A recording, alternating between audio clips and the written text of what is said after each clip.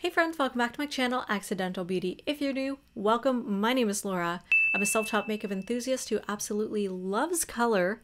And today we are going to be doing this like really fun pastel tie-dye neon look that I have on my eyes today using some loose pigments that I got from Makeup and Murder. I bought them myself on my own money. It's a very expensive hobby that I have here. So I bought the pastel neon pigments. They do have a name. Pastel Poison Neon Pigments. It came in a set of 6, so I'm going to be applying all 6 of them on my eyes to create the look that I have on today. And I'm going to be doing a little bit of an unboxing, first impressions, review, all that. So if you guys want to see my full thoughts, then please keep on watching.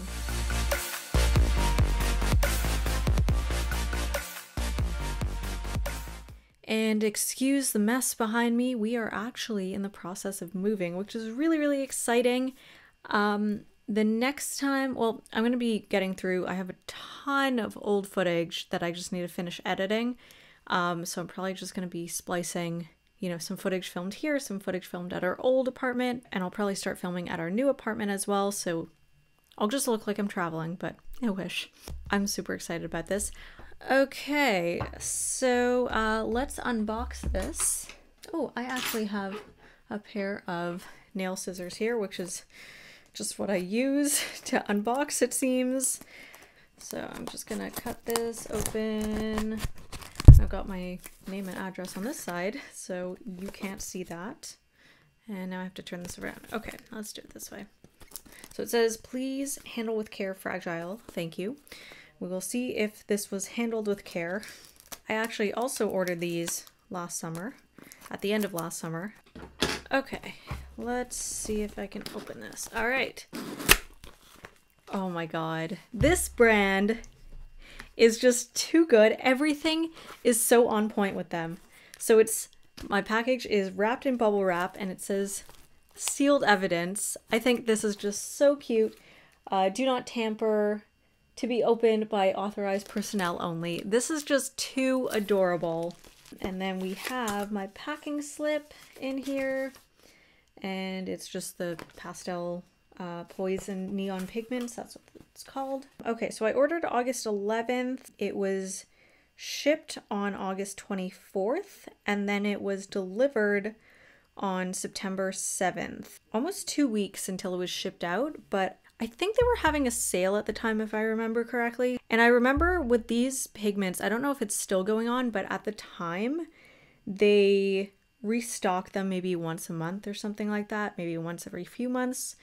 Like I remember these were sold out for a while, and then I jumped on it when they had a restock, so that might be why it just kind of took a bit of time for it to actually be shipped out. And then until, yeah, it took almost a month for it to get to me. I order things from overseas all the time. Like this company is based somewhere in the US. They're based in Florida. I order things from China all the time, so the amount of time that it took really didn't bother me. I consider that, yeah, this is an indie brand as well, so, you know, I cut them some slack. I don't know how many people they have on their team, but I imagine their team isn't that big. Okay, this is sealed exceptionally well. We've got lots of tape securing this. I'm just gonna cut through. Just want to keep this tape because I think that's so cute. That is adorable. Okay, and then we've got more of this like evidence tape. And that's actually the like shrink wrap or whatever that's holding it together. This is just so on brand. I love it. And then these are the neon pigments. Okay, so there's actually a kind of like perforated or serrated edge to this little plastic. So I'm trying not to like make all these spill out. And I think they might have changed their packaging, like the bottles that are actually holding the pigments, because I know they got some complaints about just like how difficult it is to get your makeup out. And these are, I think, glass bottles. They feel very substantial. Drop, but look at how pretty. I kind of have a rough idea of what I want to do. I saw, I'll just put it up on screen. I saw this look from Leslie Marie 1213, but I just love how bright and colorful it is. And some of the colors kind of are similar to the colors that I have here. So I wanted to do a similar type of look. She used 1, 2, 3, 4, possibly 5 colors, and we've got 6. So that'll be a little bit of a challenge, but I really want to do a look with all of these, and I don't really want to do a split look because I've already done one of those. Okay, so I'm gonna just prime my eyes. The last time I played, like on camera, the last time I played with loose pigments was when I tried out the EA Beauty neon pigments. And those actually came in bigger containers. This is going to be a little tricky for me, but kind of through trial and error, and this eyeshadow primer actually works as a pretty good sticky base. Although in general, I find that loose pigments actually stick fairly well. So I'm just going to use a flat brush. I think I'm just going to use this Morphe M124 brush. Because these are loose pigments, I'm not going to be blending them out too much. So it's gonna really be all about the like application, and I might blend a little bit, but because they're so concentrated, I won't be able to blend too much. Okay, so let's take a look. I'm gonna try and order these somewhat like how she did it, because I like the mix of colors that she has. So maybe let's try something slightly different, just so I can make it my own. I'm thinking I'm gonna do these 4 colors on my like lid area, lid and crease area. So it's the yellow, the orange. Do these have names? I don't know if they do. The yellow, the orange, the purple, and the like reddish pink. And then I'm gonna do the blue and green under my lash line, my lower lash line. Yeah, because those go together. So we kind of have like warmer-ish colors on the top and then cooler tones on the bottom. So I'm going to start with the yellow, and I'm just going to work from the inside out, and then I'll do my lower lash line after. So, ooh, okay. So I know that they definitely got a lot of feedback on these bottles. As cute as they are, it's a little tricky to get these corks out. And I think people were talking about also that like it's hard to dip your brush in here. It's very tricky to get the cork out. Okay. Yeah, these are really wedged in there. Wow, that is a deep cork. That's like an earplug. Oh, okay. And then I see. So the product itself doesn't really start, or at least most of it doesn't start until about there, which actually, I mean, that still gives you a lot of product. It's just a little deceiving. Okay, I mean, like not the biggest deal. Right, and because these are so concentrated, I don't need that much. Very messy. Wow. Okay, yeah, if I put down some primer, it would be even more intense. Okay. Wow. It's a really cool color. Feels like black light. Like that's just what I think of. It's a really cool inner corner highlight color. It just really makes anything pop. Wow. So like honestly, if you just like throw on some eyeliner and some lashes, like this is a look right here. But we're gonna continue. Ooh, yeah, there is product getting everywhere. These are very messy. Okay, I'm just gonna use a little bit that fell out just to really intensify what we got here. Next, I'm gonna use the orange shade. Now, do I wanna just do a look in the crease and leave my lid bare? Because I think it'd be kind of cool to do this and then maybe like a glitter or something. But I do want to showcase the product, so, and you know what, I primed my lids already. So fine, I will tap this on. Okay, so we got 4 colors on the lid. I'm gonna go a little further out and just build this up a little bit. Really, really beautiful pigmentation. Wow. They weren't kidding, these are very neon. It's so interesting. They're pastel, but they're very neon at the same time. I've never seen anything like this before. I mean, it seems to be blending. I mean, I'm not like blending, but like it seems to be, you know, blending into each other fairly nicely. I'm always like, why don't I ever wear loose pigments? And then I put on loose pigments and I'm like, oh yeah, that's why. They're super messy. They're so worth it. But they're messy and they're time consuming. So in the mornings when I'm getting ready for work. I don't really have time. Could wake up earlier and make time, but why would I do that? No, I'm kidding, but the effort is totally worth it. Oh, these are beautiful. Next, I think I said I was going to do purple. That's probably going to take up most of my lid. Just want to wipe off the orange because if they blend into each other, I'm worried that it'll get really muddy. Oh my god, this is the perfect shade of lavender. Oh my god, I would just throw this shade on my lids, like just plain, and maybe some eyeliner, mascara, and like I would wear this just as a look by itself, just this purple. Okay, there we go. These layer so beautifully. Okay, so here where the two colors meet, because they're kind of opposites on the color wheel, just want to be careful blending those in because I'm worried that they'll get really muddy. So I'm just kind of stamping it. I really don't work hard at like blending. I just kind of stamp them together and that seems to work. Yes, I am so happy. I am thrilled that I bought these. They did not pay me to say this, but I mean, look at this pigment. This is exceptional. And now I said I was going to do the pink on the end. Although green could actually be kind of interesting, but I'm going to stick to my plan. Just because the blue and the green will blend really nicely together on the bottom, and I can do kind of yellow to green to blue. So, oh yeah. Probably should have done like yellow, orange, pink, purple. Those would have blended into each other nicer, but I mean, it's not the worst. I don't know why these colors together, they make me think of like Arizona, New Mexico. I'm probably totally off because I've never actually been there. I haven't quite made it to the southwest of the US. I'd love to visit one day. Let's just blend these because it's getting a little unruly over here. I'm just gonna like kind of wing it out a little bit because I kind of tend to do that.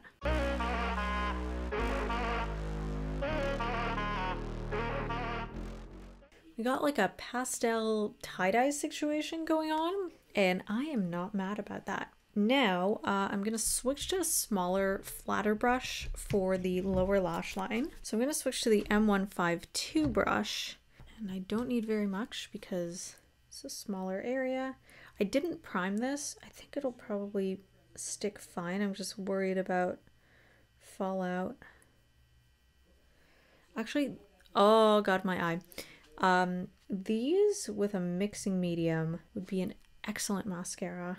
Definitely have to try that sometime. Because I mean, like, it's coating my lashes even without me doing anything. I have some fallout on my face. This is a beautiful seafoam green, but it could also be used as a really nice St. Patrick's Day color. Okay, and now we're moving on to the blue, and this look is almost done. Oh, this is like the perfect sky blue. Just gonna connect this to the pink, even though they don't match at all. Yeah, that's basically it. I'm just gonna go over everything quickly just to make sure that we're all blended nicely. The lower lash line looks pretty good. I'm gonna leave that as it is. You know what? I'm gonna work my way backwards.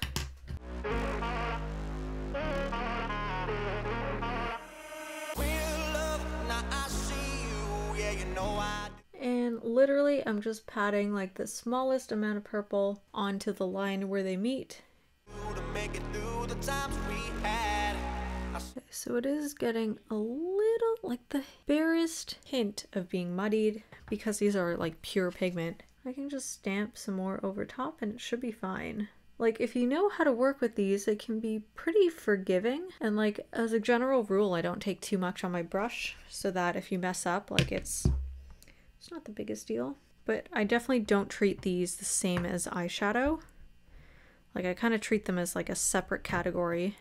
I've got a lot of powder in my eyes. Just for touching up the yellow, I'm just gonna use this small angled brush from e.l.f. Really get in there.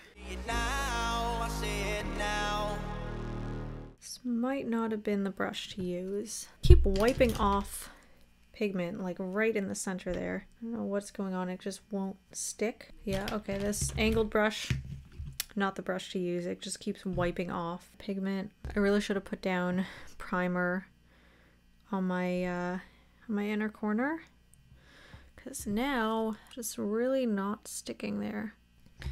Okay, let's see if I can just kind of blend this part away. Yeah, because these are so powdery, they actually mostly wipe away pretty easily.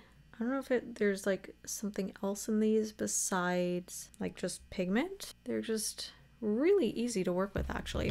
It's like a little messed up in the inner corner here. I just can't really get it to do what I want it to do. So I'm gonna leave it. This is what we're looking like here. I'm gonna do lashes, liner, mascara. I'm gonna pick out a lipstick and put on a wig, and then I'll show you guys the final look. So I am back, and this is the final look.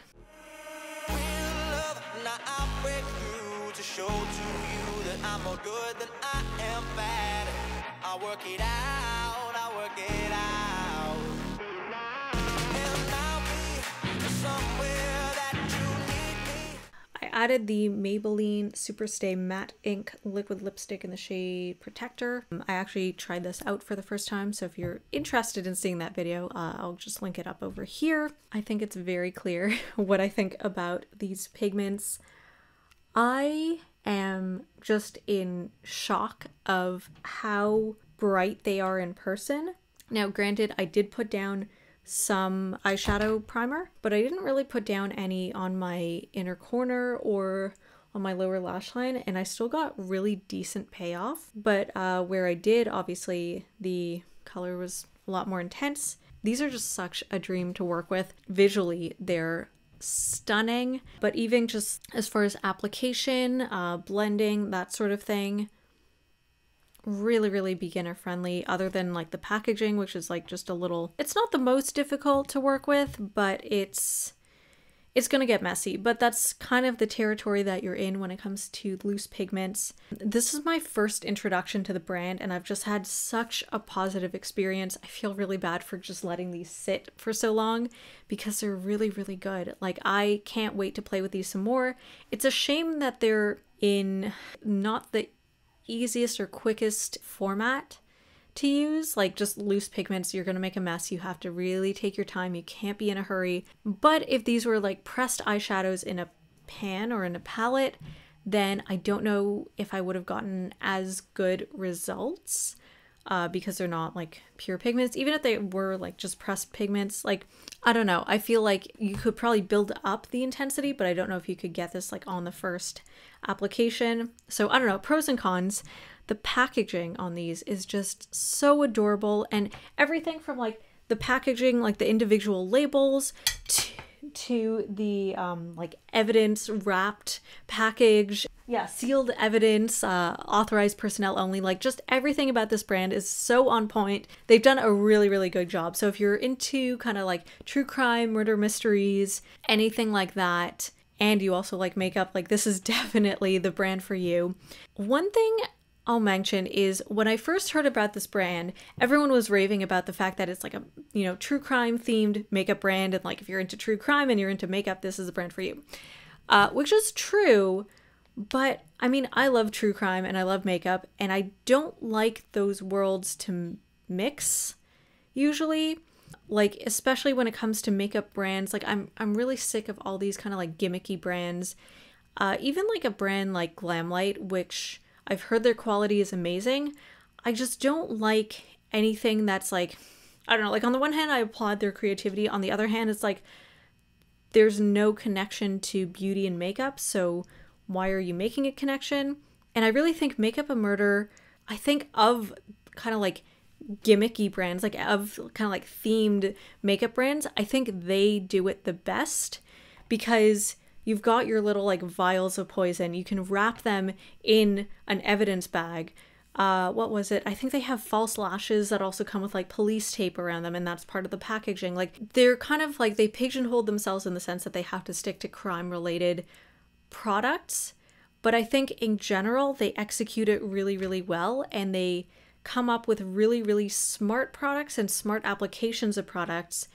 And just make it work. And their color stories also just seem to be really, really on point, even though it's not exactly like necessarily the same colors as like, I don't know, colors that you'd see in a crime scene necessarily. They make it fit within the theme very well. It's just everything's executed very, very well. Branding, the naming, the execution, it's done very well.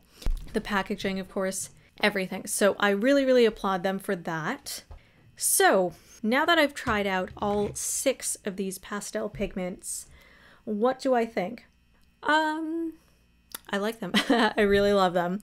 What can I say? I mean, they're all great. They all seem to perform really well. I did have some trouble with the yellow, but I think it's just because of the brushes I used and just a really difficult area to get to. And I think in the future, if I was applying color to my inner corner, I think I'd put down some sort of sticky eyeshadow base just to really make the product sit there better. But I mean, like they applied really well. They applied very, very pigmented. I think I only did like about 2 to 3 layers depending. And I mean, I've got like this excellent, excellent pigmentation. Well done. I am floored. I give these all a solid, solid 11 out of 5. Well done, Makeup of Murder. I'm so happy with these and I can't wait to play with them some more. So if you guys enjoyed this video, please give it a thumbs up. Let me know in the comment section below what you think, what you thought of this look, I don't know if you tried this brand before, let me know. I am trying to scale back a little bit on my makeup purchases, but if there's something that you really, really recommend, I'd love to hear your thoughts, your recommendations, because I just love playing with makeup and learning about more makeup and just, I don't know, I just love makeup. So I'd love to hear your recommendations. If you like the type of looks that I do here on my channel, I'm sure you'll love the content that I post on my other social media. Just everything, you know, bold, colorful, exciting. Yeah, so I'd love it if you could follow me on those platforms. I'll also link them below. And if you enjoy the content that I post here on my channel, I'd love it if you could subscribe and join the little community that I'm trying to build here. It would just really, really help me out a lot. Yeah, that's about it, and I'll see you guys next time.